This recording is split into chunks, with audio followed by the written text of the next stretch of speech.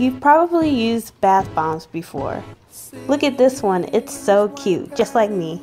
But you probably didn't know that you were conducting acid-base reactions right in your bathtub. Like always, here are some words to know. A proton is a positively charged particle. An acid is a molecule that can donate protons. And a base is a molecule that can accept protons. Also, when I talk about protons in this video, I mean the hydrogen atom without its electron.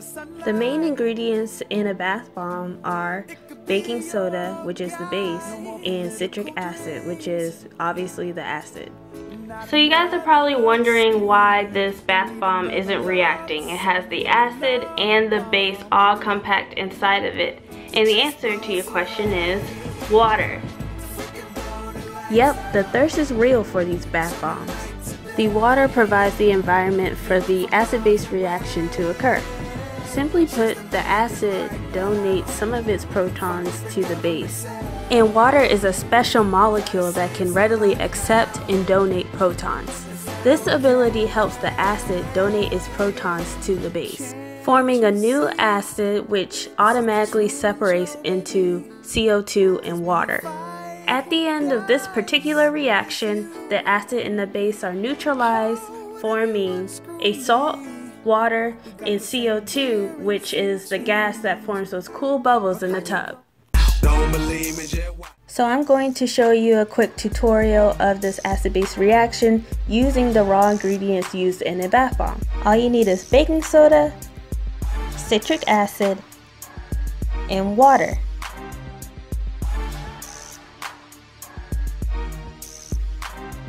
And there you have it. Right before your eyes, you're seeing the same reaction that happens when you drop a bath bomb in your bathtub. Cool, right? This is the same type of reaction that happens when you take Alka-Seltzer tablets and that causes erosion on statues, just with different chemicals.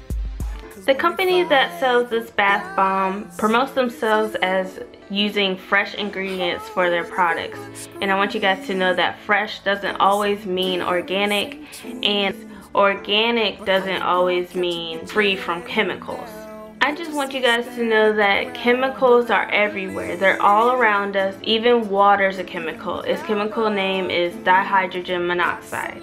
And that can sound scary. These chemical names can sound scary. If you ever come across an unfamiliar chemical, if you're looking at your shampoo bottle, your lotion bottle, maybe you're looking at the juice that you're drinking, one of the best things to do is to look up its MSDS worksheet. And there it will tell you the many things about that chemical, if it's an irritant, if it is very, very harmful for you to use. We used to look up MSDS worksheets all the time in chemistry class. And one of my mentors told me that it should be something that we all should be doing because we're using these cleaning agents to clean our houses and we need to know what chemicals are in them. People get rashes and they don't know where it comes from. It could be from their detergent, maybe there's a chemical that they're allergic to. So with anything that we're using, it'd be smart for us to look at the MSDS worksheet. For example, this bath bomb has SLES in it. It is a surfactant. Some bath bombs have oils in them and surfactants are used to help the water and oil mix. It is also used as a foaming agent in many hand soaps and things like that. It is also an irritant, and I learned that from reading the MSDS worksheet. And I'm really not trying to scare you guys. I just want you guys to be informed so that you guys can make informed decisions when you're buying products. So, with all that being said, I hope you guys enjoyed this video. It's the end of my video. Please comment below if you have any questions or suggestions. Please talk to me. I don't know what you guys want. I don't know what you guys are interested in. So please let me know so I can make new cool videos.